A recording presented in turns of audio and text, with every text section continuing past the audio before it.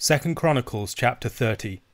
Hezekiah sent to all Israel and Judah, and wrote letters also to Ephraim and Manasseh, that they should come to the house of the Lord at Jerusalem to keep the Passover to the Lord, the God of Israel. For the king and his princes and all the assembly in Jerusalem had taken counsel to keep the Passover in the 2nd month, for they could not keep it at that time, because the priests had not consecrated themselves in sufficient number, nor had the people assembled in Jerusalem. And the plan seemed right to the king and all the assembly. So they decreed to make a proclamation throughout all Israel, from Beersheba to Dan, that the people should come and keep the Passover to the Lord, the God of Israel, at Jerusalem, for they had not kept it as often as prescribed. So couriers went throughout all Israel and Judah with letters from the king and his princes, as the king had commanded, saying, O people of Israel, return to the Lord, the God of Abraham, Isaac, and Israel, that he may turn again to the remnant of you who have escaped from the hand of the kings of Assyria. Do not be like your fathers and your brothers, who were faithless to the Lord God of their fathers, so that he made them a desolation, as you see. Do not now be stiff-necked as your fathers were, but yield yourselves to the Lord, and come to his sanctuary, which he has consecrated forever, and serve the Lord your God, that his fierce anger may turn away from you. For if you return to the Lord, your brothers and your children will find compassion with their captors and return to this land. For the Lord your God is gracious and merciful, and will not turn away his face from you, if you return to him. So the couriers went from city to city throughout the country of Ephraim and Manasseh, and as far as Zebulun. But they laughed them to scorn and mocked them. However, some men of Asher, of Manasseh, and of Zebulun humbled themselves and came to Jerusalem. The hand of God was also on Judah to give them one heart to do what the king and the princes commanded by the word of the Lord. And many people came together in Jerusalem to keep the feast of unleavened bread in the 2nd month, a very great assembly. They set to work and removed the altars that were in Jerusalem, and all the altars for burning incense they took away, and threw into the brook Kidron. And they slaughtered the Passover lamb on the 14th day of the 2nd month. And the priests and the Levites were ashamed, so that they consecrated themselves and brought burnt offerings into the house of the Lord. They took their accustomed posts according to the law of Moses, the man of God. The priests threw the blood that they had received from the hand of the Levites, for there were many in the assembly who had not consecrated themselves. Therefore the Levites had to slaughter the Passover lamb for everyone who was not clean, to consecrate it to the Lord. For a majority of the people, many of them from Ephraim, Manasseh, Issachar, and Zebulun, had not cleansed themselves, yet they ate the Passover otherwise than as prescribed. For Hezekiah had prayed for them, saying, May the good Lord pardon everyone who sets his heart to seek God, the Lord, the God of his fathers, even though not according to the sanctuary's rules of cleanness. And the Lord heard Hezekiah and healed the people. And the people of Israel who were present at Jerusalem kept the feast of unleavened bread 7 days with great gladness. And the Levites and the priests praised the Lord day by day, singing with all their might to the Lord. And Hezekiah spoke encouragingly to all the Levites who showed great skill in the service of the Lord. So they ate the food of the festival for 7 days, sacrificing peace offerings and giving thanks to the Lord, the God of their fathers. Then the whole assembly agreed together to keep the feast for another 7 days. So they kept it for another 7 days with gladness. For Hezekiah king of Judah gave the assembly 1,000 bulls and 7,000 sheep for offerings, and the princes gave the assembly 1,000 bulls and 10,000 sheep, and the priests consecrated themselves in great numbers. The whole assembly of Judah, and the priests and the Levites, and the whole assembly that came out of Israel, and the sojourners who came out of the land of Israel, and the sojourners who lived in Judah rejoiced. So there was great joy in Jerusalem. For since the time of Solomon, the son of David, king of Israel, there had been nothing like this in Jerusalem. Then the priests and the Levites arose and blessed the people, and their voice was heard, and their prayer came to his holy habitation in heaven. King Hezekiah's restoration of the temple in 2 Chronicles chapter 29 made possible a national celebration of the Passover in the next chapter. Passover is described as more of a family celebration in Exodus chapter 12, but in Deuteronomy chapter 16 verses 1 to 8, it is described as something that must be celebrated at a central location. Observe the month of Abib, and keep the Passover to the Lord your God, for in the month of Abib the Lord your God brought you out of Egypt by night. And you shall offer the Passover sacrifice to the Lord your God from the flock or the herd at the place that the Lord will choose to make his name dwell there. You shall eat no leavened bread with it. 7 days you shall eat it with unleavened bread, the bread of affliction, for you came out of the land of Egypt in haste, that all the days of your life you may remember the day when you came out of the land of Egypt. No leaven shall be seen with you in all your territory for 7 days, nor shall any of the flesh that you sacrifice on the evening of the first day remain all night until morning. You may not offer the Passover sacrifice within any of your towns that the Lord your God is giving you, but at the place that the Lord your God will choose to make his name dwell in it. There you shall offer the Passover sacrifice, in the evening at sunset, at the time you came out of Egypt. And you shall cook it and eat it at the place that the Lord your God will choose. And in the morning you shall turn and go to your tents. For 6 days you shall eat unleavened bread, and on the 7th day there shall be a solemn assembly to the Lord your God. You shall do no work on it. One of the repeated judgments against the kings, particularly in the north but also in the south, was their failure to establish centralized worship in Jerusalem. The temple in Jerusalem was where the Lord had placed his name, and yet both Israel and Judah worshipped on many high places. Israel worshipped the Lord in an idolatrous manner at the shrines of Dan and Bethel, where Jeroboam the son of Nebat had set up his golden calves. Ahaz, the former king of Judah, had worshipped many foreign gods and had also built altars all throughout Jerusalem, in competition with the true altar of the Lord and his house. In restoring the temple and in his invitation to the Passover, Hezekiah is finally dealing with some of these sins and asserting the proper centrality of the temple once more. Hezekiah begins his reign with remarkable vision and with great determination. He wants to restore the true worship of the Lord in his house. He wants the people to be committed to the Lord once more in covenant, and he intends to join both halves of the divided nation in common service of the Lord. By this point, the northern kingdom had been overrun by the Assyrians. Vast numbers of the Israelites had been deported to various lands, and now only a small rump remained, along with a large number of foreign peoples that the Assyrians were settling there. Although the tribes of the northern kingdom had not been utterly destroyed, the small remnant of them still living in their former territory were living as dispossessed persons within the promised land, scattered among peoples of other nations. Because a sufficient number of priests have not yet consecrated themselves, the Passover celebration is delayed until the 2nd month. This is not the first time that there was a delay in the celebration of the Passover. A similar thing happens in Numbers chapter 9, verses 6 to 12. And there were certain men who were unclean through touching a dead body, so that they could not keep the Passover on that day. And they came before Moses and Aaron on that day. And those men said to him, "We are unclean through touching a dead body. Why are we kept from bringing the Lord's offering at its appointed time among the people of Israel?" And Moses said to them, "Wait, that I may hear what the Lord will command concerning you." The Lord spoke to Moses, saying, "Speak to the people of Israel, saying, If any one of you or of your descendants is unclean through touching a dead body, or is on a long journey, he shall still keep the Passover to the Lord. In the 2nd month, on the 14th day at twilight, they shall keep it. They shall eat it with unleavened bread and bitter herbs. They shall leave none of it until the morning, nor break any of its bones. According to all the statute for the Passover they shall keep it." Due to the fact that an insufficient number of priests are consecrated, and also because word of this general celebration had not been spread throughout the whole land of Israel, the celebration is once again delayed until the 2nd month. This gives messengers of Hezekiah time to go throughout the whole of the land of Israel, now ruled by the Assyrians, inviting them to this celebration. Although most of the people may have been deported to various parts of the Assyrian Empire, there seemed to be enough Israelites left in the land for some discernible shape of the former tribal boundaries to remain. Sadly, the messengers of Hezekiah are largely dismissed by the people to whom they are sent. This is an opportunity for them to restore themselves to the Lord, to seek the Lord's face, to repent of the sins that placed them under the hand of the kings of Assyria, and also to seek for the restoration of their brothers and their children who are in far-off lands. Despite the widespread rejection, some do respond positively. Some men of Asher, Manasseh, and Zebulun humble themselves and come to Jerusalem.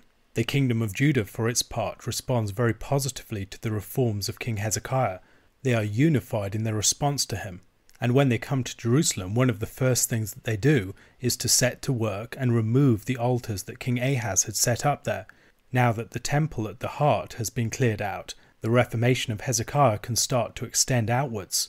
Even beyond the fact that it is celebrated in the second rather than in the first month, there are a lot of things about this celebration of the Passover that are irregular or that break with the customary protocol. Levites perform some of the duties that the priests were supposed to perform, as there aren't sufficient numbers of priests that have been consecrated for the task.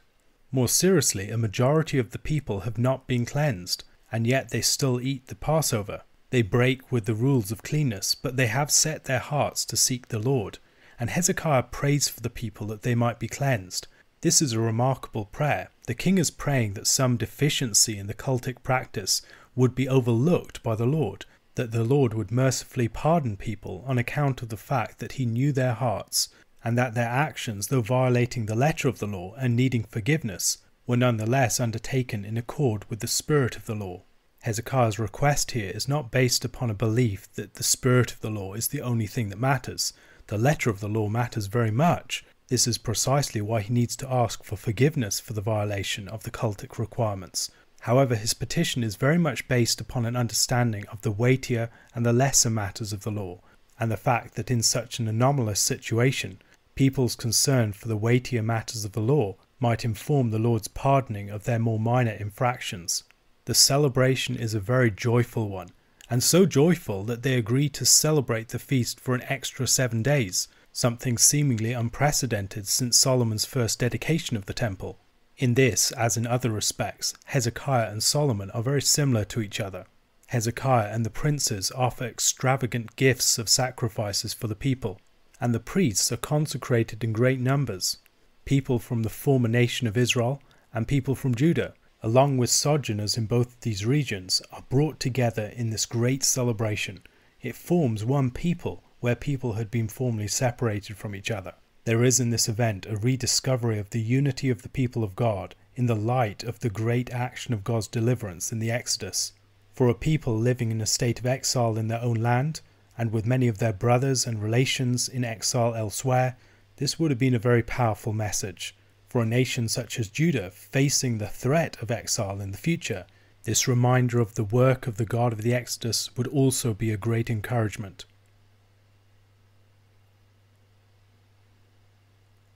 A question to consider: what are some of the ways in which King Hezekiah might remind us of King Solomon? Acts chapter 9, verses 32 to 43. Now as Peter went here and there among them all, he came down also to the saints who lived at Lydda. There he found a man named Aeneas, bedridden for 8 years, who was paralyzed. And Peter said to him, Aeneas, Jesus Christ heals you. Rise and make your bed. And immediately he rose. And all the residents of Lydda and Sharon saw him, and they turned to the Lord. Now there was in Joppa a disciple named Tabitha, which translated means Dorcas. She was full of good works and acts of charity. In those days she became ill and died, and when they had washed her, they laid her in an upper room. Since Lydda was near Joppa, the disciples, hearing that Peter was there, sent 2 men to him, urging him, Please come to us without delay. So Peter rose and went with them. And when he arrived, they took him to the upper room. All the widows stood beside him weeping, and showing tunics and other garments that Dorcas made while she was with them.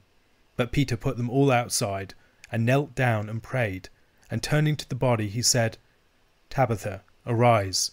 And she opened her eyes, and when she saw Peter, she sat up.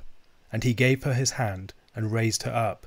Then, calling the saints and widows, he presented her alive. And it became known throughout all Joppa, and many believed in the Lord. And he stayed in Joppa for many days with one Simon, a tanner. Acts chapter 9 concludes with 2 miraculous healings performed through the Apostle Peter. From here until the end of chapter 12, Peter will be the focus, before Peter largely disappears from the text of Acts, save for a brief appearance in chapter 15. Luke often has male and female pairings in his Gospel, and here we find another male and female pair of healings. There are also features of these 2 healings that might remind us of healings in the Gospel, or healings in the Old Testament, as we will soon see.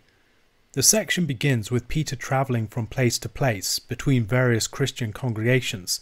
He seems to be consolidating these early gatherings of Christian disciples encouraging them in the faith and connecting them with the heart of the Judean Christian movement in the city of Jerusalem. As he's doing this, he spends some time among the saints that live at Lydda. While there, he encounters Aeneas, who's been bedridden for 8 years, a paralytic. Jesus heals a paralytic in Luke chapter 5, forgiving his sins at the same time. It's not clear whether Aeneas was a Christian or not, but Peter heals him in the name of Jesus the Messiah, instructing him to rise up and make his bed. He is immediately healed, and the news of this healing travels throughout the entire region, and many people turn to the Lord. This gives a window into the spread of the gospel in Judean regions beyond Jerusalem. The church is clearly growing, expanding outwards into these various parts of the land. Only a year or two previously, the disciples themselves had gone throughout all these different regions as Jesus had moved towards Jerusalem. At that time they had declared the good news of the kingdom of God that was coming. During that period they had performed signs and wonders. This work presumably prepared the ground for what was taking place now. As they went to these various towns and villages, they were going to places that had already received messages about Christ prior to his crucifixion and resurrection, and now they could be filled in on the rest of the story. The fame of Christ and of the gospel is spread by these marvellous works that are performed in the name of Jesus Christ. The Apostle Peter does not claim miraculous power of his own, rather he claims to act as the emissary of Jesus Christ, speaking and healing in his name. As has happened in many other occasions in the history of the church, miraculous healings and signs are a means by which God's kingdom announces itself in a new region. The power of the name in which the church acts, and a reality-filled promise of the healing and the restoration of the kingdom that it proclaims, are both conveyed in such signs and wonders. Some have seen in the name Aeneas some reference to the mythical founder of Rome. Perhaps in giving us the name of this man, Luke is drawing our attention to the direction in which the gospel is moving. Lydda, where Peter was currently working, was about 12 miles from the city of Joppa.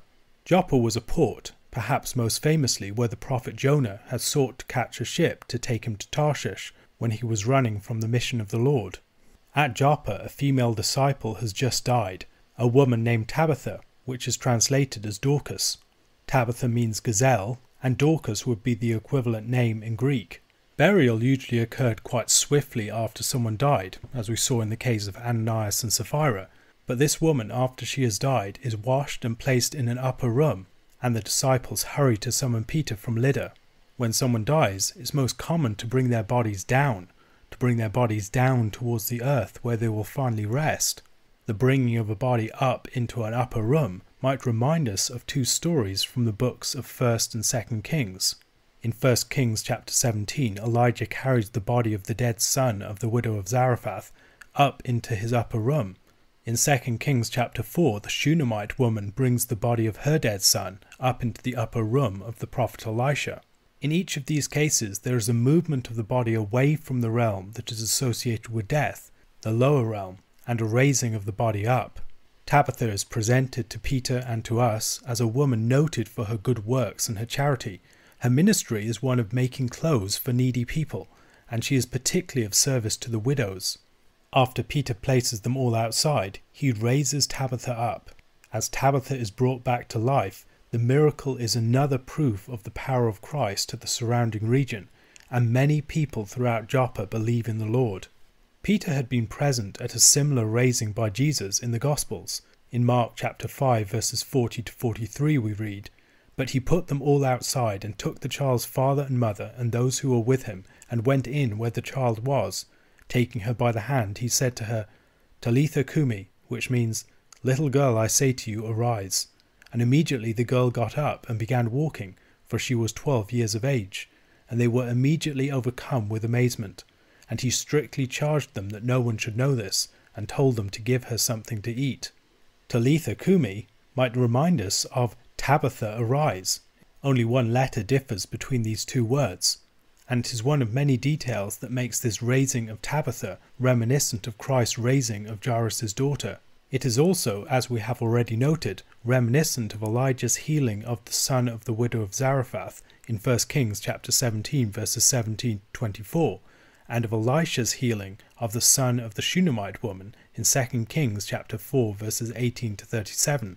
Comparable miracles of Christ occur in Luke chapter 7 verses 11 to 17 and chapter 8 verses 41 to 42 and 49 to 56. Robert Tannehill is one of various commentators who observe different family resemblances between these stories. Not every story has all of these details, but each one contains enough of them to connect them with the other stories.